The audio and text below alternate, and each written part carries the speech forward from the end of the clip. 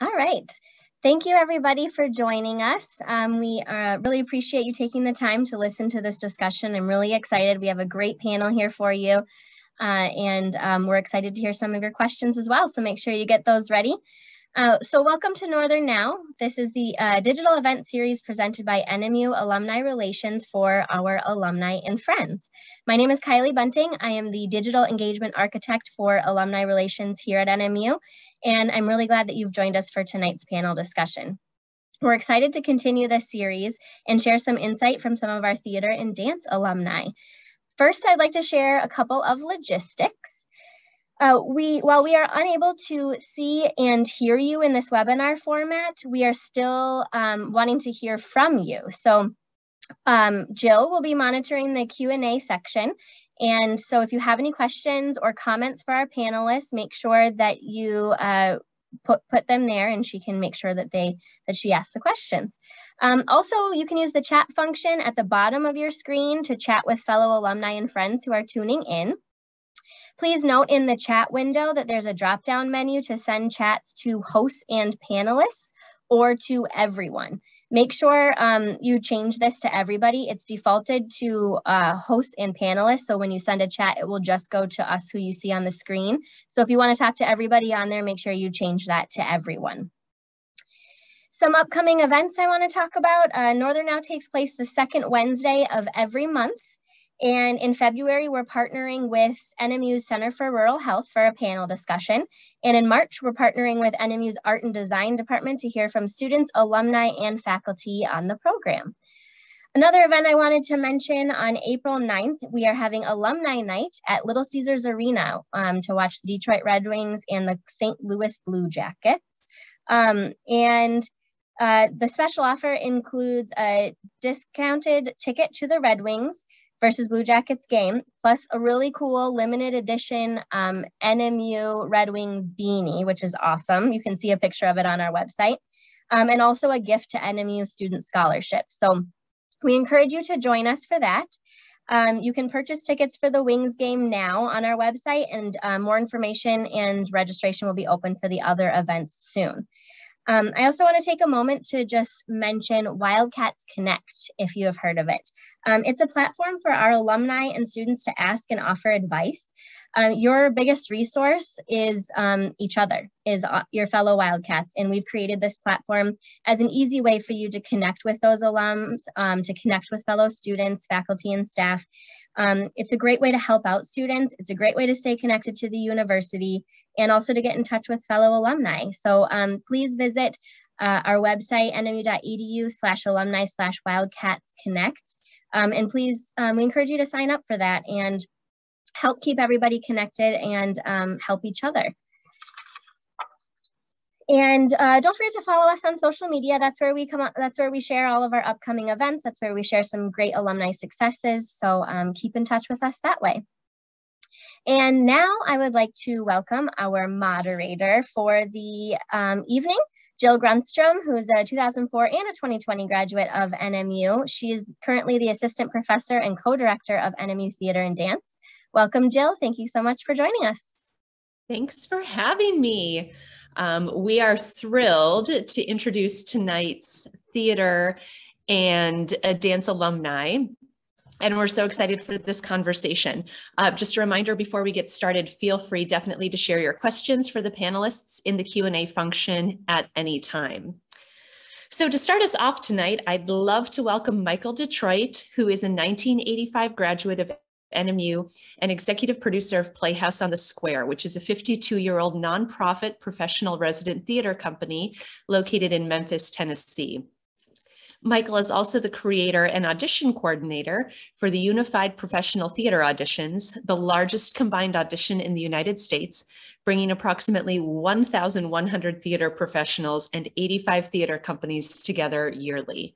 Michael received his BME from NMU and an MFA from San Diego State University in 1989. Welcome, Michael. Tell us a little bit about yourself. Hey, folks. Thank you, Jill and Kylie. You know, I'm really happy to be here.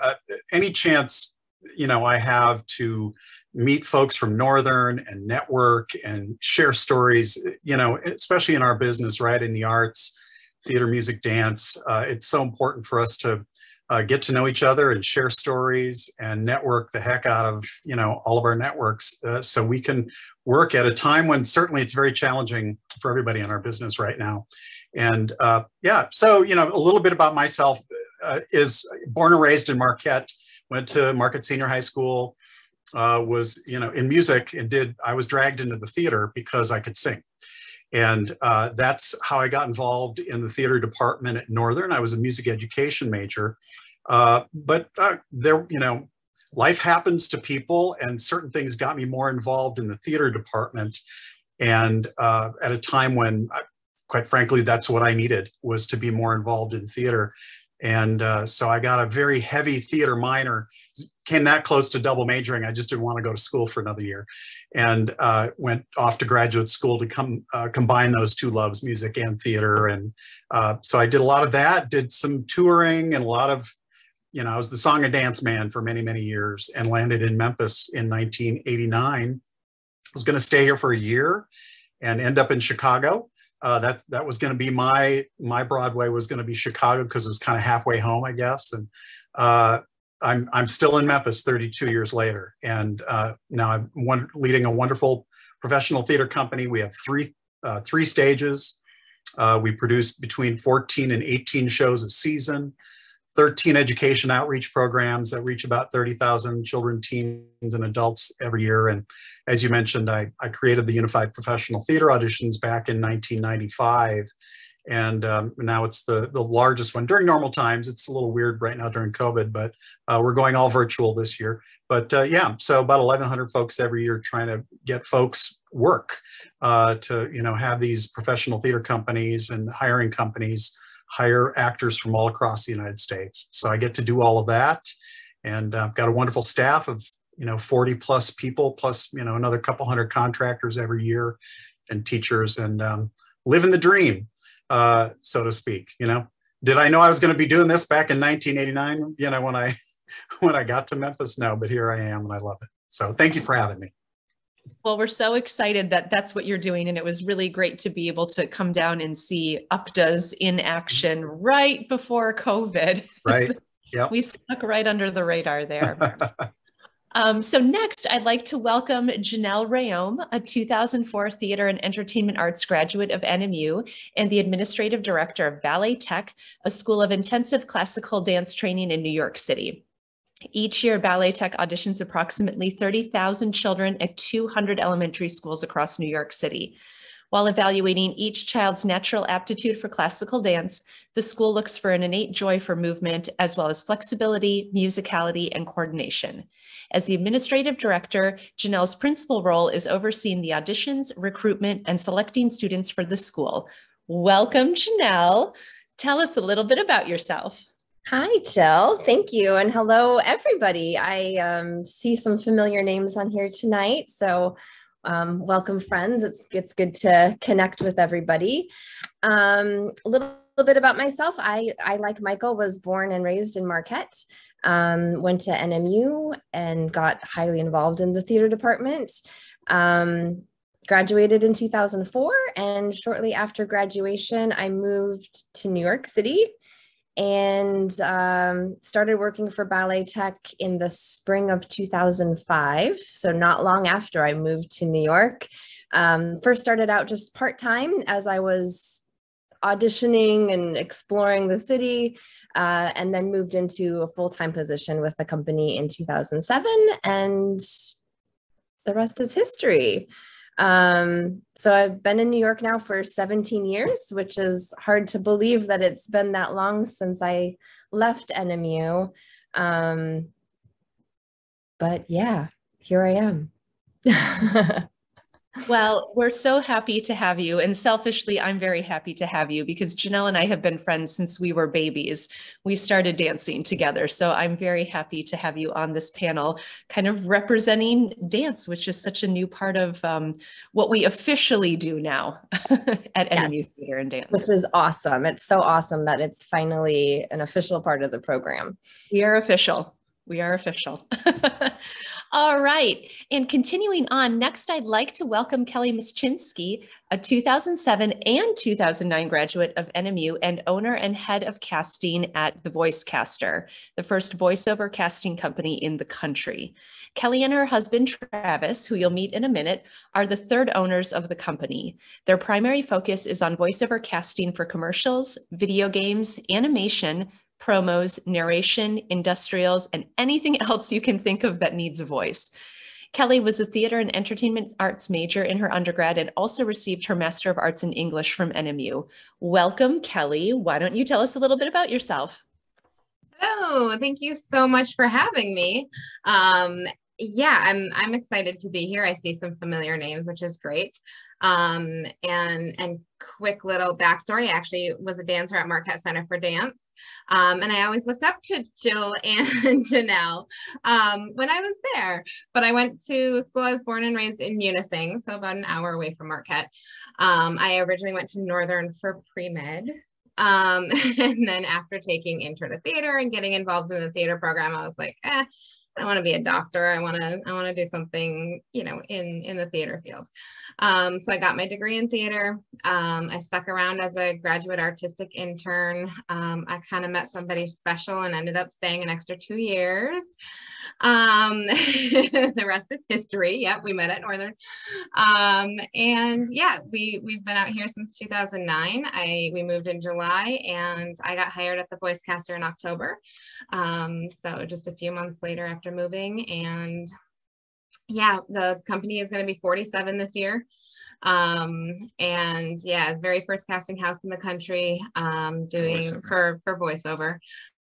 We cast pretty much everything. The very fortunate thing is during the pandemic, we were, you know, able to stay busy, sometimes even busier than ever, just because voiceover is about the only thing that was happening as far as the entertainment industry goes. So I kind of fell into it. I wasn't sure if, you know, I wanted to do more of the directing side.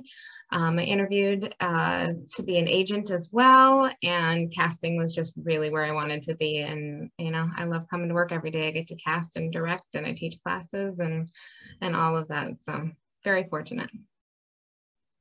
I mean, that sounds really amazing, and how wonderful that you were still able to do that throughout the pandemic. And strangely enough, I also started in pre-med at Northern. So it must be some sort of, I feel like there's some sort of like drive that way. It must be like the ballet, very type A people. Travis is like, that's we'll not unique, you're saying. Later. The type A thing isn't unique too. That's all right. I got it. All right. And last but certainly not least, I'd love to introduce Travis Miszczynski, a 2009 theater and entertainment arts graduate of NMU, professional actor and voice actor, and co-owner of The Voicecaster, the LA-based casting and recording studio we mentioned earlier. Though he is an owner and directs with the company, Travis is primarily an actor and voice actor who is currently the voice of Buzz the Bee for Honey Nut Cheerios. Oh, I do love Cheerios. Welcome, Travis. Why don't you tell us a little bit about yourself, please? Well, thank you for having me, and hello everybody in the watching and who will watch. Yeah, I'm originally from Wisconsin, and after touring a couple of schools, Northern was just the school for me. I remember first starting there and, you know, not starting in the theater yet, just feeling very homesick and everything. But I kind of knew that, like, once the theater started, I was gonna be at home, and then once it did, that was it. That was history. So yeah, so I met Kelly, and we moved out to LA in 2009. And yeah, it's interesting how much I worked in the scene shop while I was at Northern, and how much of that actually is kind of what helped support us at the very beginning when we first started out here, because I was working behind the scenes on Destroy, Build, Destroy, and a couple of other TV shows, moving sets around, building sets, some daytime courtroom shows of all things. And yeah, and then just continuing to work on my craft and work on, you know, getting something, booking something. And eventually Kelly took over the Voicecaster here, and then I got looped into that, and that became our full-time thing, besides, you know, auditioning and everything that I was doing. And then, yeah, luckily enough, amazingly enough, Buzz the Bee actually came through Voicecaster, And a lot of people are like, oh, so you're doing voiceover through VoiceCaster, you get all the jobs, right? Well, no, I have no final say. We have no final say as far as who gets picked for what job. It's just a matter of, we just send them everybody. So yeah, so we sent me and everybody else, and I was luckily almost 200 people. Yeah, they went through a lot of people for Buzz, and it's kind of interesting because I was the prototype, meaning people are trying to match me, and that's kind of like, well, don't find somebody to match me, just pick me. So just hire me. Just hire me. Yeah. That's awesome. Well, it's so wonderful to have all of you here. We're going to go ahead and jump right into some questions that we have prepared, but also just a quick reminder again to anyone who's tuning in, please feel free to drop questions in the Q&A, and I see our first one has come in, so that's exciting. So I'll keep an eye on that, but I'll get us started with one from the hopper. And let's see, I think I'll send this one to Michael first, and then I'll maybe kind of see where people jump into the conversation. How do you feel your education at NMU prepared you for your career? You know, that's a great question. In hindsight, I realized I learned a lot more than I did while I was there, you know. And when you're in the middle of things, it can be so frenetic. I mean, we spent hours at the theater back when you could stay in buildings till 2, 3 o'clock in the morning, or, you know, sleep on couches. I know, you know, we don't do that anymore, but in hindsight, really what I really cherish was the mentorship that I had with the faculty that was on staff, right? So, you know, names that a lot of folks out there know, you know, Dr. P, Dr. Panowski, obviously, Dr. Poor, Daddy Bear, Shelley Russell, Vic Holliday. You know, these were all people who gave me great advice about the business and how, you know, to present yourself, how well to prepare yourself going out. And at the time, it was a real drag. Like, you know, the worst class I ever took, which was the best class I ever took, was a Saturday morning auditions class. Panowski used to make us get up for a 9 o'clock class on a Saturday morning after having been out on a Friday night. And it was ridiculous, you know, and, you know, we were not happy at 9 o'clock in the morning, but those folks who survived that auditions class were truly prepared. And quite frankly, those are the ones that went on and, you know, did well at SETCs and NETCs and ERDAs and everything else that went out there. And in hindsight, you know, I really cherish those mentors I had at NMU and various places. I had a mentor at Marquette Senior High School too. Mrs. Clement was my mentor there. And then folks at San Diego State, people who, and Daddy Bear, you know. So one of my jobs that I've had, I taught intro to theater at the University of Memphis for 24 years. I was adjunct faculty. I had an 8 o'clock class, 90 students every Tuesday, Thursday morning. And I cannot tell you how many times I emulated Daddy Bear with stories. Like, you know, we would get into the chapter and then you just veer off into some story that you went, you know, that you participated in. Well, it all goes back to that mentorship. So that's my big, long Daddy Bear way of saying mentorship. That's what I cherish a lot about from Northern.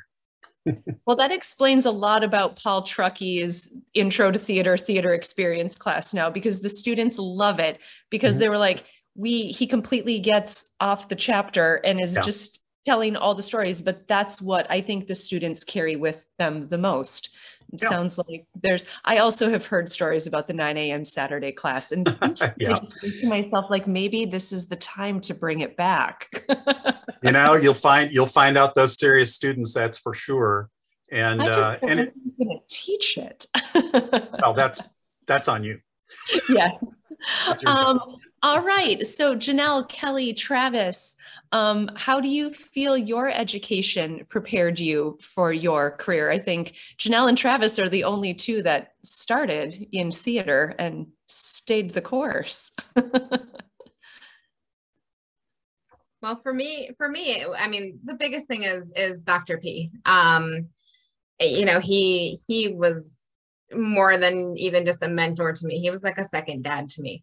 I worked under him in the box office. He, well, first of all, Paul Truckee is actually his intro to theater class when he hopped up on a desk at one point because his wife was pregnant. It was like, and he just was like dancing around and like, he just had this energy, and I was like, that's where I want to be. And I'm trying to remember what the show was. He tried to, I don't remember what it was, but he was like, just audition for it. And I was like, I'm not really an actor, but okay. And I was like, no, I'm not going to do that, but I am going to get involved in the theater in a lot of other ways. But yeah, the faculty is huge, and Dr. P just kind of took me under his wing, and, he taught me everything, about the business. And I think that's why, I only worked at VoiceCaster for 3.5 years before my boss came to me and said, hey, I'm retiring and I want you to take over if you're interested. 28 years old, and I took over, a company that's much older than me. And, it's been great, but I wouldn't have been able to just jump into a business cold. He literally handed me books and was like, here you go. Let's transfer bills into your name and all of that. It literally just kind of started with not a whole lot. And thanks to Dr. P and his, business side of things, it was totally fine, and I get to do the business side and the creative side. So that's so awesome. Janelle? Yeah, I'll echo a little bit of what Kelly was saying. I had a similar experience with Dr. P. I also worked in the box office, so I feel like I learned a lot from Dr. P in the arts admin side of things. And my job is huge in administration right now. So I think I gained a lot of skills that way, which is, a little separate from your traditional just regular classwork. But a nice opportunity to be involved in the department in a different way. And also what Michael said, just all of the faculty who was there when I was there, Shelley and Daddy Bear and Vic, and just the collaboration with everybody. And I think the work ethic and the sense of working as a team, the collaboration is huge. And I think it transfers to so many different parts of life and work. And I think theater students, dancers, musicians, artists, have incredible, work ethic and drive, and put in a lot of time and hours to get it all done. And it translates. So I'm grateful for my experiences at Northern. Also, with it being such a small school, I think it was nice that we were able to have such strong relationships with the faculty and have those mentorships and that one-on-one time and the ability to be involved in so many shows and so many projects and so many different aspects of the department, whether it be like Travis working in the scene shop or in the box office. There was just so much opportunity for collaboration, which was incredibly valuable, and I loved it. That's awesome. All right, Travis, we're going to round this question out with you. Yeah, just, it also being a small school, it gives you so many opportunities to do so many different things, especially with, the labs and, student directed shows, and so many opportunities to have. And I've seen some other people's resumes, out here, and they don't have as many things as I have, just with all the opportunities that I had and took advantage of while I was at Northern, to have that opportunity. And then also just, just in general, having, some other technical skills to use and put towards other things that help me get in different doors, other places. That's awesome. Well, thanks everyone. We have a couple of questions in the chat or in the Q&A, so I'm going to jump into those. So our first one is from Chris Charbonneau. I was fortunate enough to be the first undergrad at NMU to be the music director conductor for a show. assistant conductor for Into the Woods, and directed both Jesus Christ Superstar and Chess, which began friendships with Shelley Russell and the late greats Panowski and Rapport. I spent 26 years as a band director and retired a year before COVID hit. So the question is to their old friend, Michael, how have you adjusted your theater to the COVID era? Thanks for the question, Chris. Yes, and Into the Woods was a trip way back when with Truckee and that whole gang. You know, so the entertainment field obviously has been hit very hard. You know, we all had to close theaters, and it, you know, very similar to the restaurant industry and you know, so many others. And what was fortunate for us, and I've been on numerous Zooms over the last, you know, 22 months, talking about how we were able to get through COVID. And the bottom line is preparation. And it goes back to, you know, what Janelle said, things that Panowski taught us and these other folks that, again, were my mentors. You can't have show without the business part of it, right? And so you have to operate in such a way that you can exist. I mean, we can be, you know, extremely creative and artistic. If we want to have it as a business, we have to make certain choices in order to continue existing, right? So our organization, I was very fortunate. One of my other mentors was our founder, Jackie Nichols, who started Playhouse on the Square back in 1969 as a high school student. He was extremely fiscally conservative. Creatively, there was nothing he wouldn't produce. I mean, literally nothing he would not produce.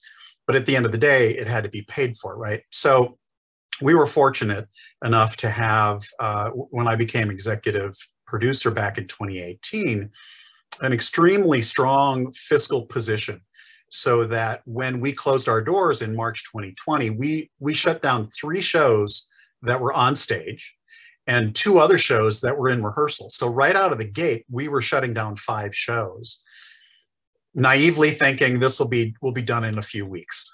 You know, obviously that changed very quickly. What we did with our managing director, Whitney Joe, and you know, our board of directors, we came up with literally 6 different financial scenarios. What will happen if we have to stay closed for 2 months, 4 months, 6 months, an entire season? Well, that's exactly what ended up happening. The worst case scenario came about and we had to cancel an entire season.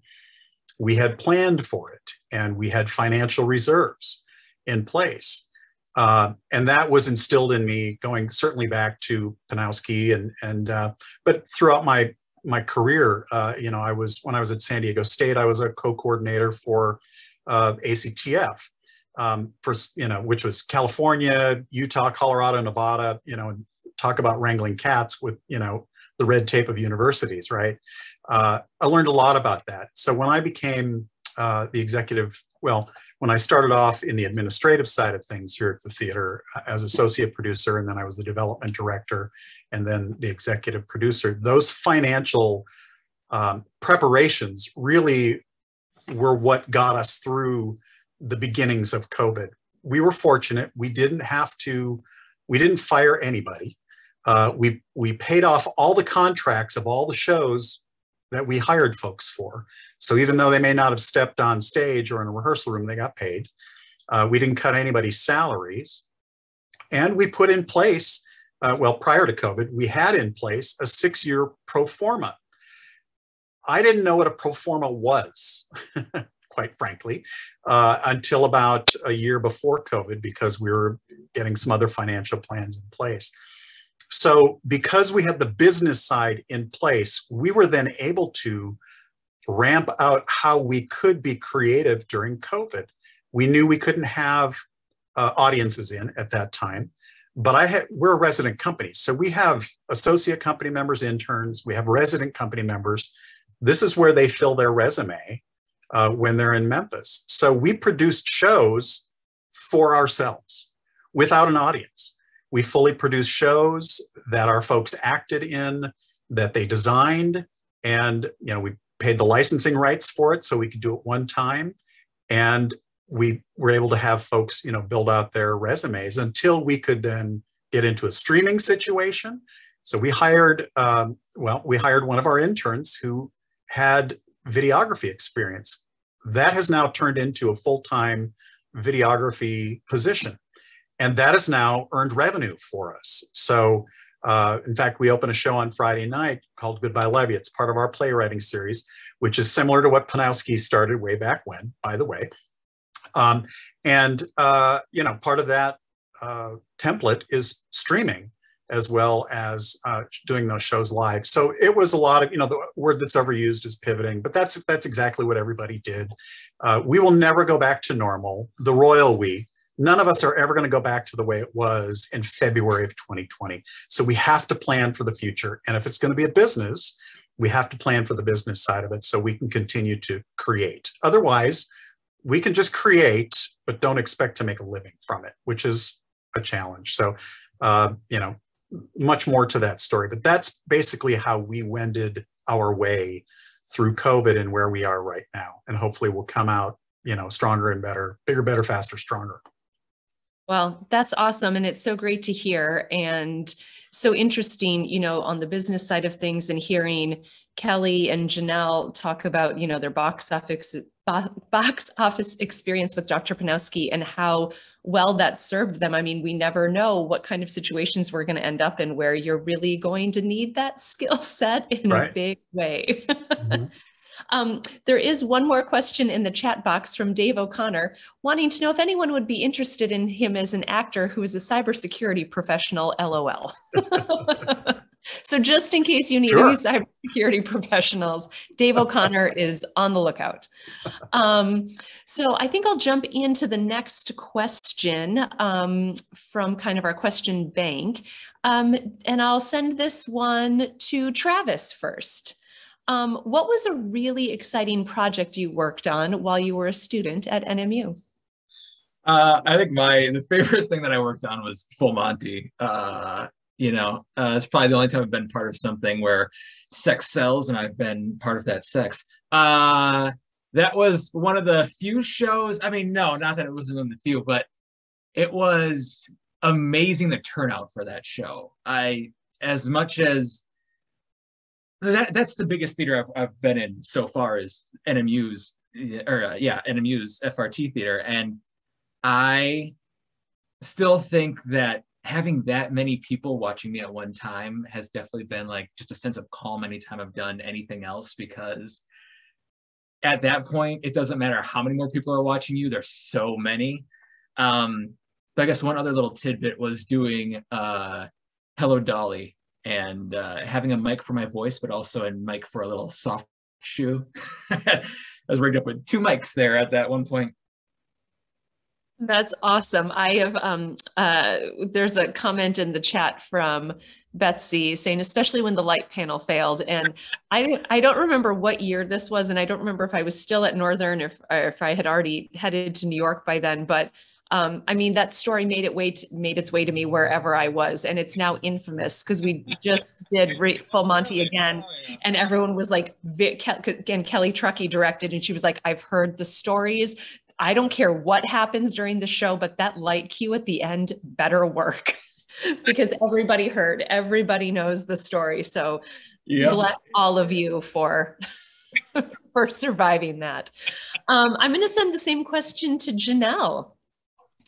What was a really exciting project that you worked on while you were a student at NMU? That's a really hard question. I think every show that I worked on was unique and special and fun. So it's really hard to narrow it down. I'll go back to what I was saying before. I think being in a smaller setting and having so many opportunities was awesome. Unique to my situation, there wasn't really a dance program at that time, but Dr. P and Shelley both were really great with allowing me to have that time and that experience and entrusted me to choreograph shows and work in that way. And I think those are the experiences that I really loved the most. I loved working on a chorus line, being a dancer. That was a super fun show. I loved putting together Oklahoma and the full Dream Ballet dance sequence. Coming back to do Hello Dolly after I had graduated was also really fun. And yeah, Scarlet Pimpernel, I mean, the music, the costumes, I mean, there's just so much love for that department and so many fond memories of so many shows. And also being raised in Marquette, I was involved in some productions even before I was a student there. So I have a lot of fond memories of projects and shows, you know, from that time as well. That's so awesome. Thank you. Okay, Kelly, over to you. Same question, because it's so great. And I think the people who are watching from home are having fun engaging in kind of this reminiscing. So I also like that Michael says back in his day, there were no mics, you kids these days. All right, take it away, Kelly. I mean, two things are coming to mind. The first is Beauty and the Beast. That production was just incredible with the things that we did. You know, I was very involved with everything backstage. You know, I have a lot of fond memories from that. That's probably one of those shows where I met a lot of, you know, lifelong friends and all of that as well.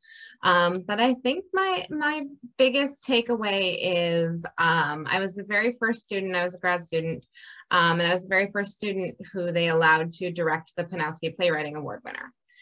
So I got to direct a main stage show, which was incredible. I mean, directing is, you know, I knew that's what I wanted to do. I had done a lot of stage managing. I did a lot of shows in the black box. I interned for the directing theory class, you know, all of that. I did a lot of directing things. I was actually, during that same time, I was directing for Munising High School's drama club as well. So I was making that drive, you know, a few times a week. But yeah, directing the Playwriting Award winner and actually seeing my work, you know, on the main stage was a huge thing for me. That was something that was very, you know, very, very motivating for me.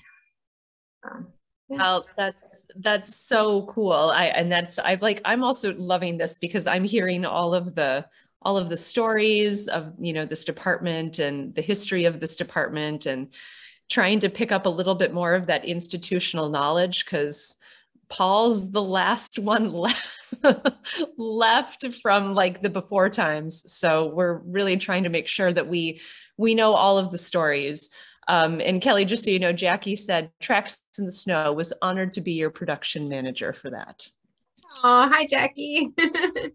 Okay, Michael, on to you. Really exciting project that you worked on while you were a student at NMU. So, you know, I did a lot of wonderful productions, and again, you know, everything's in hindsight now. You know, I go, well, I learned so much, you know, from the various productions I did, Cabaret and Damn Yankees and Dylan Daniel Webster, things like that. But one of the stories I tell, and I'm not going to tell the whole story, but it was a learning experience for me, was when I did The Devil and Daniel Webster, and it was a 1-hour operetta, and I was playing the devil.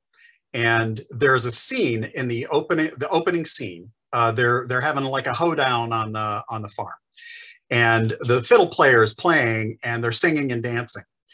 And I come out, and suddenly the fiddle player can't play anymore because the devil is there, and, you know, screwing up the music and things like that.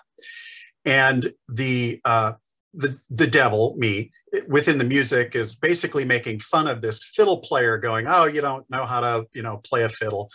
And the fiddle player comes up with the violin that he was playing, and he's supposed to go, "Here, see what you can do with it." And then the devil goes off and plays, you know, The Devil Goes Down to Georgia or something like that. The actor who is playing that farmer, that fiddle player, was Bobby Glenn Brown. And Bobby Glenn took that fiddle this particular night and said, "Here, see what you can do with it," and put the fiddle through my head and smacked me right here. And I was stunned. And, but I, you know, the consummate professional that I was, pretended like nothing happened. And I went on with the song. But as I'm going around the stage singing to all the various other actors on stage, they're looking at me funny. They're glancing at me. And I get halfway through the song and I notice that there's blood coming down my nose. And I didn't know it until I saw it. And of course, this is, back in the day where blood was not a scary thing necessarily, on stage. So of course I was playing with the blood and doing things. After the show, I had people coming up to me after the show going, that blood was so believable on the stage. That was such a cool special effect. And then other people going, you know what, you were the devil. The devil wouldn't bleed. That was what a, stupid choice that was, or whatever what I learned from that moment is that an audience will believe anything you put in front of them. They will believe anything that you tell them or do in front of them if you're committed to it. And I tell that story oftentimes to, when I'm doing auditions classes or anything like that, that if you're committed to that moment, the audience will go with you because you are creating a brand new world for them. Never forgave Bobby Glenn Brown for hitting me in the face. I'm kidding, obviously. And it was a great story at the emergency room that night when I went in full costume to the emergency room to get stitches. So, but Dressed yeah, as the devil. That's right, dressed as the devil. But that was my takeaway, from Northern: commitment, and audiences will go with you wherever you take them. I think that's actually very funny. And knowing Bobby Glenn Brown, that of course makes the story even just a little bit funner. There's been a handful of stories that I've heard since I have come back to NMU that somehow involve Bobby Glenn Brown. And I think one was like a cup might have gone through a window or something. I don't know. Things got wild back in the day. It sounds like somebody was very upset. I think it might have been Dr. P. So, okay, so there aren't any further questions in the chat box. So I'm going to jump back into our question bank, and I'm going to kind of move us into the present a little bit here. And we'll talk a little bit more about where each of you are in your current positions. So the question is, how do you feel your work impacts the community that you live in? And Janelle, I'm going to send this question to you first. Thank you. So my organization is very unique in that we find children who might have a potential for dance rather than necessarily kids coming to us. So we go out into New York City public schools and audition students for our program. It's a tuition-free program, which is awesome. It provides opportunity and access for kids who may or may not have the resources to participate in dance, and also allows them the opportunity to discover if it's something that they're interested in. Oftentimes they've never been exposed to it. So we go out into the community and we find these children and we identify them and say, hey, I think you'd be really good at this. Why don't you come, take some classes and try it out? And we audition an average of 25 to 30,000 children every year. And they first start by coming to introductory level class for several weeks. And then we continue to assess their progress and potential and identify the kids who might be good candidates for the full-time school. And then we have a full program where they do their academics as well as their dance classes. And for a lot of these kids, most of these kids, it's really a life-changing experience. It gets them out of their neighborhoods, to a very specialized school where they can study in a very rigorous way, all tuition free again, which is amazing. I think we're the first and maybe still only tuition free ballet school in the country. So I think it has a huge impact in the community in New York City, specifically just for purpose of access and opportunity for children to have a place to dance and to learn and to thrive and to grow. which is so great. And I've been lucky enough to, at one point in time, work in the same building as Janelle, which was really fun and kind of crazy since we've been friends since we were so little. But also a couple of years ago, happened to be out in New York when her students were doing their final show at the Joyce Theater. And I was just completely blown away by how wonderful the students performed, number one, but speaking to some of the students afterwards in the lobby, just what wonderful young people you get the opportunity to work with, and how like lovely and gracious they were. And I think it's very clear that that kind of behavior is also modeled in, thank you, in Jill. their learning environment, which I think is really great. So quick follow-up question to that. What is your favorite part of your job? The kids. I mean, hands down, it's the kids. The students are awesome. And I love that I'm able to kind of pass along to the next generation and create, you know, a new generation of dancers. It's so exciting.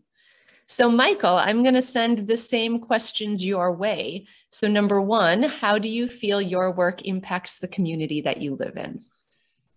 Yeah, you know, so the arts affect every aspect of people's lives, right? And it depends on how we present that art to our community. It certainly helps us as creators, as artists. It, you know, fills our soul. It, you know, does all of the good mojo things for us. But there truly is, you know, you could spout off all kinds of studies out there, you know, how the arts impact education, all kinds of, you know, levels of society, demographics, things like that. But it really is a community builder. So our theater, which I've been so fortunate to be a part of now for 32 years, has been in Memphis. It started off as an organization, and it still is, but it started off as a place where they could talk about things and present ideas that, quite frankly, were not comfortable issues to deal with back in the late 60s, right? So dealing with race and gender and sexuality and sex, drugs, and rock and roll. And in a relatively conservative part of the country. And interestingly enough, you know, certain comparisons to the Upper Peninsula of Michigan in terms of things you can't or shouldn't talk about. And, you know, so what we have learned is that we want to continue reflecting the diversity of our community. And certainly in Memphis, you know, Shelby County, where we are, it's about 60, 65% African-American, 35, 40% everything else. But it's also a very urban area right next to a very rural area, because we're in the southwest corner of Tennessee. So we've got Northwest Mississippi, Eastern Arkansas. So our job is to make sure we reflect as much of that as we possibly can in our programming, and to never turn anybody away. Again, it gets back to the business side of things, right? If you're not going to turn people away, you still have to pay people, you still have to license, you still have to pay for the rights. So the business side becomes important. The business side of that also then reflects into the growth of your community. And to get nerdy for a second, right, in metropolitan areas, and I would say Marquette is the metropolitan area of the Upper Peninsula, you want to attract and attain talent for more than 3 years. If they stay more than 3 years, chances are they'll stay for a longer period of time. Well, the arts is one of those components, right? Good education, good neighborhoods, safety, good schools, and the arts. You want to have good cultural opportunities. So when we built our brand new theater back, it's 11 years old now, this month, we built a brand new theater. We raised $15.5 million, designed by the same folks that did Steppenwolf in Chicago. In fact, it's the same design, minus about 100 seats. We knew that if we built our theater, that the community around us would rise up as well. We were in a relatively, I wouldn't say a depressed neighborhood, but it was certainly on the decline. You know, they wanted to put in big grocery stores and strip clubs and crap like that. When we decided to build what we put in place, local developers came on board as well too. And now we have a thriving arts district. We have our 3 theaters. We have the African-American theater across the street from us, Hattie Lou.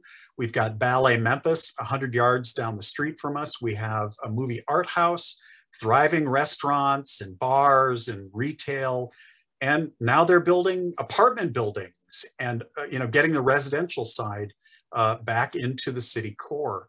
And it all started because we put our $15.5 million down 11, 12 years ago when we started building. So we know from firsthand experience that the arts build communities. It builds us personally, spiritually, whatever that word is for you. But it's a good business model if you have people who know how to run the business, of course, to build your community. And the education and the retention and attraction of talent comes with that. So it's palpable. The arts are palpable, and it's an extremely important thing to have. So yeah, that's what the effect we've seen. Well, that's amazing. And I mean, I just think it's so great what all of our alumni are out there doing. And now also I'm missing the restaurants in Memphis. Now that you've mentioned that, I'm like, really, now I'm sad. Now I'm sad that now there's more, virtual. So now we're just going to have to go for vacation for fun. So in that same vein, then, what is your favorite part of your job? Gosh, there's so many aspects to it. My favorite thing at the end of the day is putting on plays. I mean, that's what I wish I could do mostly. But over the last 2.5 years, it's been mostly HR, which is not my favorite thing. I didn't go to school for HR, right? But I think you'll find more and more folks who are leading arts organizations, and I know Kelly and Travis and Janelle feel this as well too, right? There are so many more concerns and facets to HR than we were ever trained to know. And, for all the obvious reasons that are out in the world over these last 2 years, right? So that's not my favorite part. So yeah, someday I want to go back just putting on plays, maybe be in a show. I feel like that day is coming. It's got to be, it's coming soon. I can feel it. 2022, we've got to put the energy out there. But the true answer is working with the people I work with. I wouldn't be where I am doing what I am doing without all of my fantastic employees and staff and, the artists I work with. If you don't like working who you're working with, then you're working in the wrong place. So I've been here 32 years, so I must like some of it. At least a little bit, at least a couple people.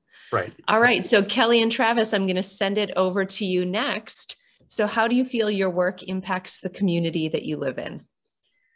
I mean, voiceover is one of those things where everybody hears it. Every single day. You have all heard work that we've done. If you TV, radio, online, you've heard something that we've cast. We've also just been able to be a part of some amazing projects. One that comes to mind is we did all of the casting and everything, completely pro bono. Very happy to do it for the Pediatric Brain Tumor Foundation. We cast a lot of different animated characters. They did this amazing series of videos for kids who had brain tumors and were in the hospital. So it's like there's an animated character telling you what a blood transfusion is, or an animated character telling you about your brain tumor or another procedure, or that kind of a thing. It was, oh my gosh, like 3 or 4 years of kind of just constantly casting all of these different videos and putting together this whole library for kids who are in the hospital. And so that was an amazing project that we worked on, that has a huge impact, especially for kids. And we've done workshops through Easter Seals for people with disabilities, all different types of disabilities, and teaching voiceover so that they can learn kind of a different area of acting. And then the nice thing is we've done casting where it's specifically looking for somebody with disabilities. So it's we get to work with we get to do so many things, and just all of the diversity and the people that we get to work with, people coming from all walks of life. So yeah, that's been amazing to be able to do. Yeah, It's so exciting because your community is global. It's limitless, which is so cool. Yeah.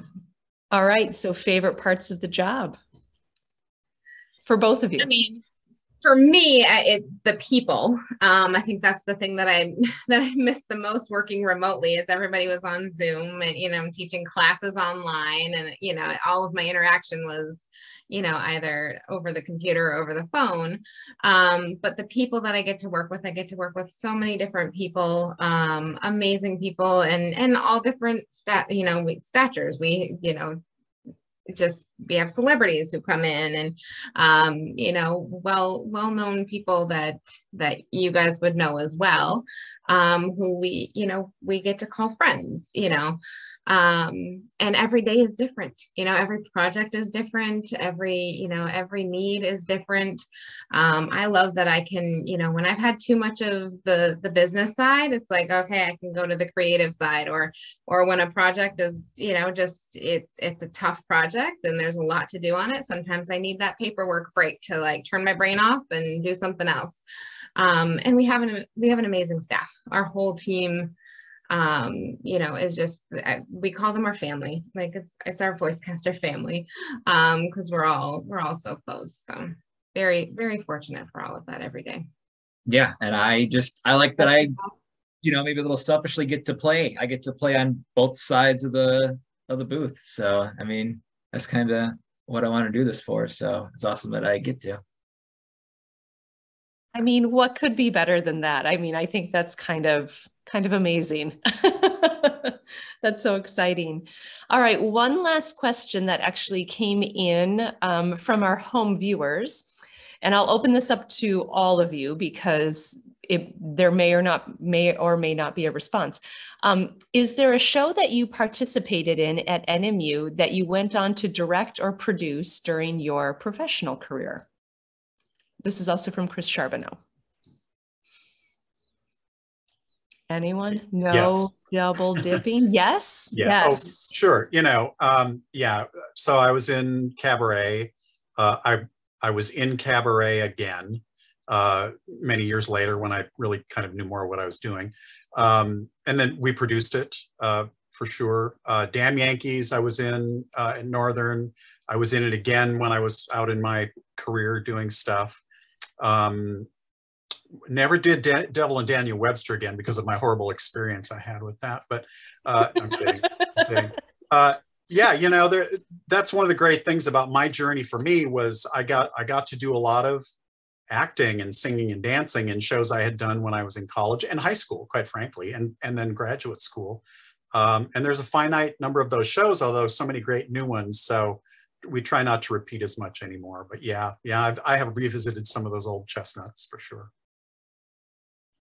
I think that's so great. And I'm just kind of, as I'm listening to you all, I'm just thinking to myself, as we move forward with productions from our students, it actually would be really great if it's a show that we have done previously at the university to actually reach back out to the cast of who was in that and actually try to connect them back to the current students, because I just think there's such an interesting renaissance starting to happen right now with some of our students where they're really interested in, what we're doing as a department is so new, but we know that theater and dance at NMU is not new. And I think a lot of our students are starting to go, okay, well, like, what is the history? Because I think we're coming up on a pretty big anniversary of the program. I think we're somewhere in the 60s coming up here pretty soon that theater has been a program at NMU. So watch out, because all of you who are in the chat box and those of you on the screen, we may be circling back to you sooner than you realize as we start to think about, shows that we're bringing back or shows that are similar, and just really trying to bridge the generations between the students that we have now and the students that have graduated from our program, and just really trying to continue to build that alumni network and those connections, because one of the best parts about my job is also the people. And the worst part about my job is also the people, because they graduate and they leave. And it makes me very sad and upset at the end of every year. I really don't like it. And the students like can tell when April is coming, because I start to get like a little bit testy. Like, if I just fail you, you can't graduate right now. So I could keep you for at least one more semester. But I think it would be really great. Sorry, what, Kelly? I said, and you work with Bill Dignite, so. Oh my God. I mean, quite frankly, I don't think life gets any better than this. I just want you all to know that, and how grateful I am for the way that you paved, because when I was at Northern, I was really actually not involved in the theater department. Janelle was my connection. So I would come to watch her in the shows. So this is very exciting from our perspective. And we're so thankful for you coming back and doing this panel for us, and, you know, hopefully being a resource for our students and mentors for our students, you know, beyond the faculty. And we're very grateful for the foundation that you all laid for what we get to do now, which is really exciting. So. Well, and Jill, I'll give you and Bill a lot of credit for what you all are doing, because I knew there were some lean years, certainly between when I was there in the 80s. And I think, you know, especially now with partnering, you know, getting dance involved, you know, getting music more involved. You know, back in the day, nobody ever spoke to each other, and, you know, you're like 5 feet away from each other, right?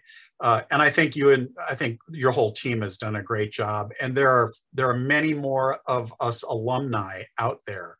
You know, the Leah Hawkings of the world, and the John Ogles, and the Francine Thomas Reynolds of the world, who are out there doing stuff, who can really bring a lot of depth and knowledge to that. So from my, you know, vantage point, congratulations, and thank you for letting us be a part of what you're doing. I think it's great.